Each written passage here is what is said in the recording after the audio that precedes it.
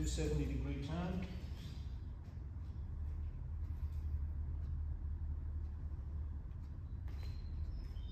Turning on the heel, straighten the arm, weight comes back, down to the finish. Okay, we're going to go through the Chen Pan Ling drill. It incorporates almost the entire first section. That's the important thing. Almost the entire first section of the Chen Pan Ling long Tai Chi form. But the beauty is that it's circular. You can keep doing it again and again. And it does that by omitting the opening move and closing moves. So the opening moves and closing moves are cut out so that it loops. Let's just see how we start. Unlike the standard Tai Chi form, which begins here, this just begins at this point. This finger should be at your, what they call in yoga, your third eye. This thumb should be pointed at your dantian.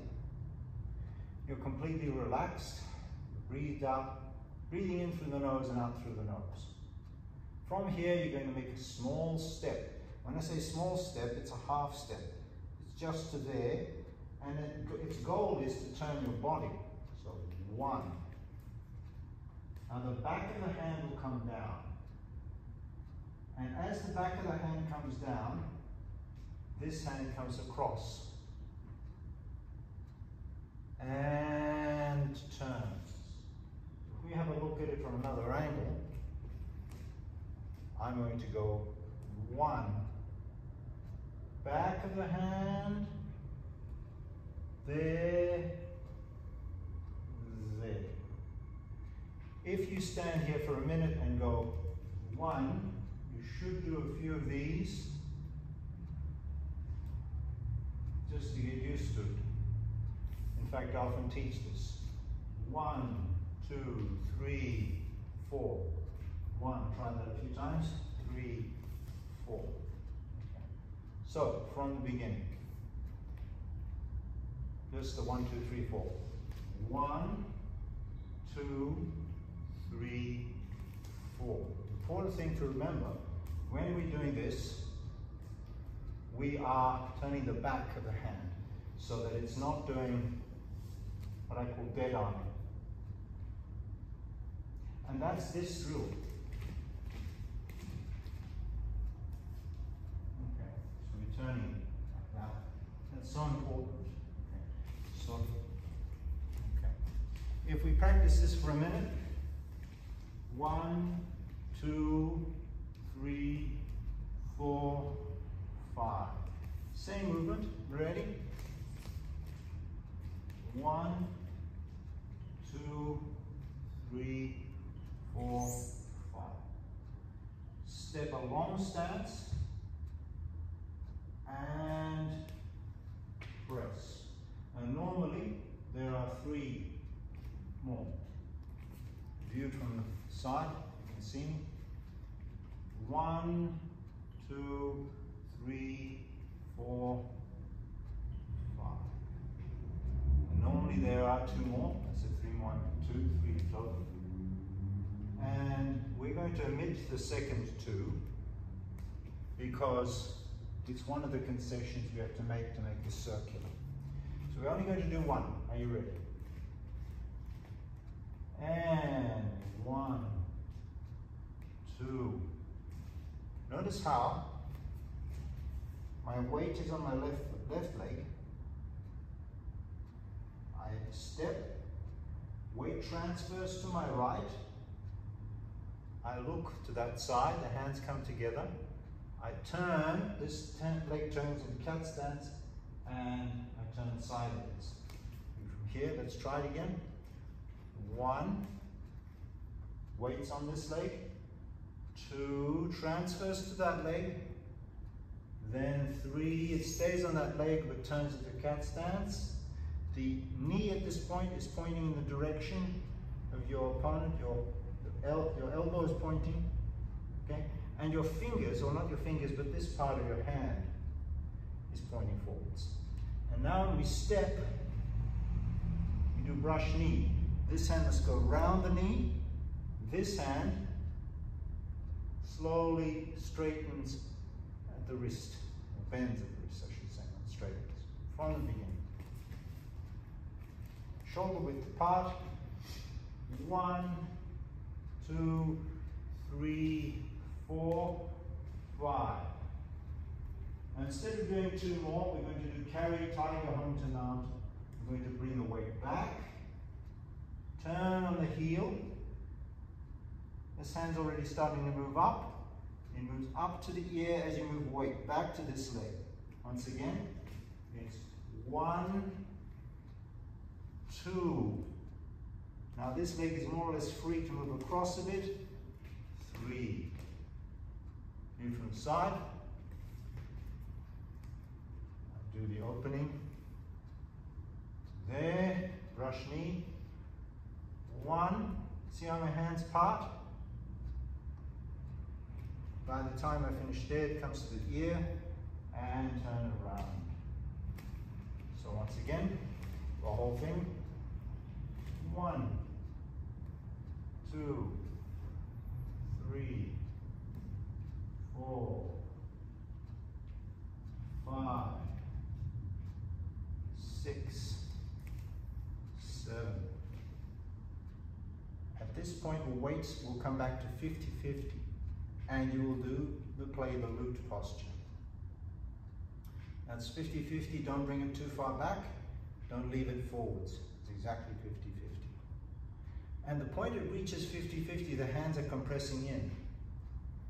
And now, as they compress in, you turn over, left palm up, right palm down, and you continue the weight all the way back till your hand reaches the thigh, turns over, and now presses, makes a V shape towards your chin. As it reaches that V point, it passes and turns over like a cloud that's changing.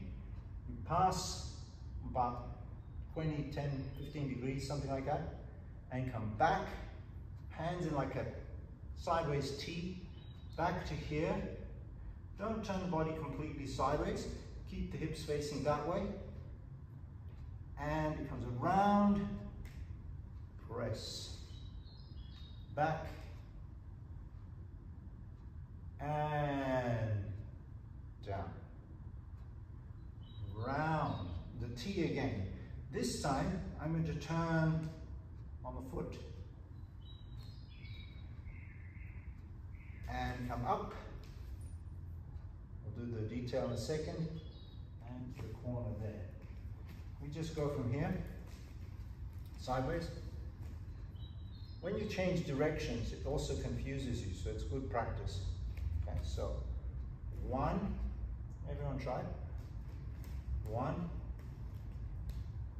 weight back, 2, 3, 4, 5, turn, carry Taijiquan to mount. 50-50 posture to play the lute and immediately into grasp bird's tail. Press, past, back, and press, back,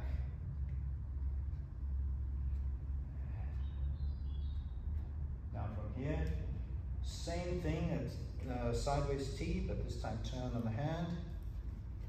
And when we turn on the hand, we turn the foot right in as much as possible.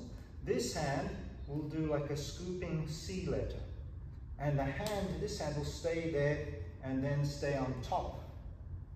And then off into the corner. Okay. Just do it facing this way. From the beginning. 1, 2, 3, 4, 5, 6, 7, 8, 50-50. Grasp bird's tail.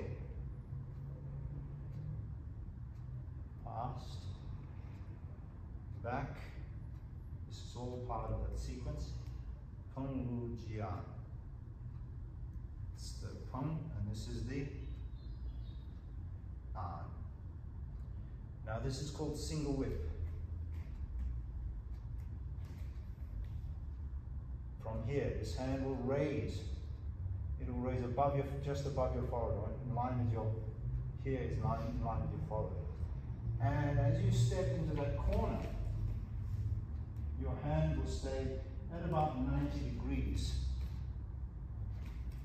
Over here. Open. I open the hand and bend the knee and open the hip. And close. At this point, this right hand needs to be further ahead of the left hand. Having finished there, back, turn, weight comes back, round and down. It's quite a complex sequence. Let's see it again. Open. Again, you start with the back heel. I'm going to try it. Back hip, sorry. Back hip.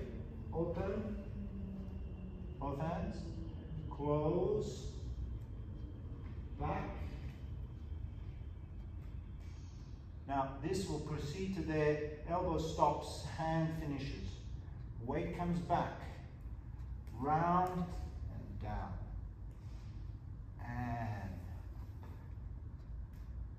And from there, we're at the very beginning. 1, 2, 3. And that's why it's such a useful drill. 50-50. Press. Past. Press.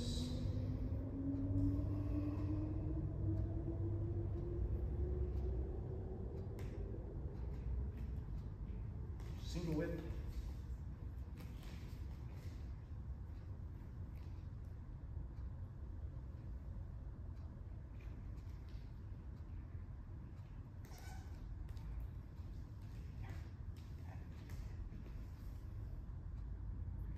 Some of the detail. Andrew, would you explain as you're doing it? I will stand here, you can take the place there. Single whip, opening like a flower, so when the hip opens, the hip takes the body movement, so everything leaves from the hips, opens, and the knee has to sort of bend slightly to the right knee, bringing it back. And from here, rather than stopping and being static, this slides through. So if you're carrying a big ball or something like that, I like to think of rotating the ball around here, opening, pushing down, and then from here, stepping up. It's like having a ball being pushed under the ocean. The ball rises itself, its buoyancy basically pushes you up, so the hands lift, and the body lifts at the same time. So thinking about the dantian raising, the hands raised with the dantian and bring the ball up with you. Thanks, Andy. Okay, good. So let's try that again. This time we're going to do the whole sequence twice, facing that way. Okay, are you ready? White stalk displays wing. Into brush knee. Into carry tiger onto mountain. Into play the lute. And this is, the entire sequence begins grasp bird's tail. This is lute. This is tongue. This is arm. From the beginning. White stalk displays wing.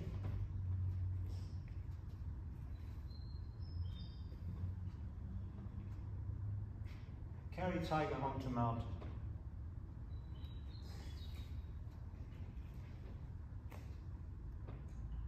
Play the lute begins grasp bird's tail. This is Peng. The retreat is Lu. This is Ji. This is Lu. This is An. Now we have single whip.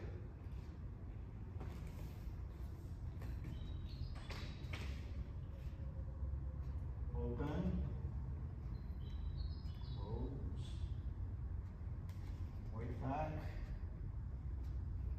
There. One more time.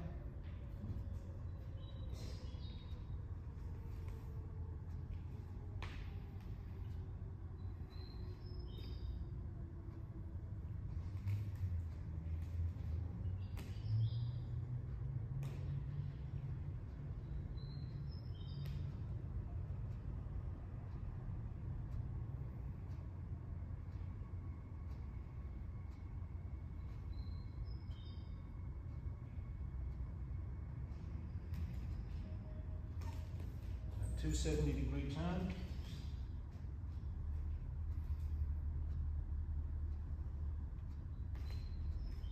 Turning on the heel, straighten the arm, weight comes back, down to the finish.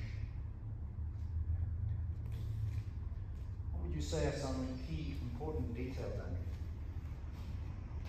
The turns, particularly for me, when you're turning around, moving, always got to avoid standing in a straight line.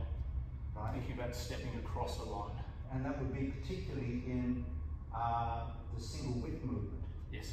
So can you demonstrate the single whip movement facing the mirror? Yeah. So single whip from here. On. On. To here.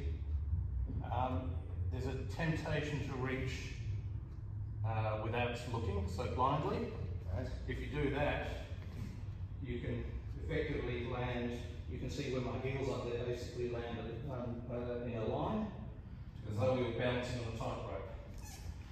What I like to think of, and the way I teach this, is coming around, the hips start to move first, and because the hips are moving, all the other parts of the body start to move. You can actually see where you're actually moving to. You can picture a line if you want to do that. With your right heel is where that line is. Stepping across that line, toe, heel, heel, and then kicking the rear heel out. Kicking the rear heel out. And making sure that that kicks out, hips square, shoulders square. Lovely, lovely. One detail I'd like to point out here is, it's very important, is when you're doing single whip, do keep that hand on top. It's very tempting, I've often slipped it under. And the reason is for the application. We won't even get into that now, but this hand should stay here. It stays in constant contact. One, and now from there. Okay, so that's something to bear in mind. Another detail then, perhaps. The turning of the body. So, Okay. and all of this where we're, particularly in grass sparrow's tail, Right. we're here, we've come from here, Cowie Tiger Home Mountain. Again, there's that step across. Oh yes. Step across so that your hips are square with the direction you want to go, shoulders are square, and you brush knee. From here, there, one. This turn, again, with this open hip, the hips are leading it. The knee basically is preventing the body from turning any further than it needs to.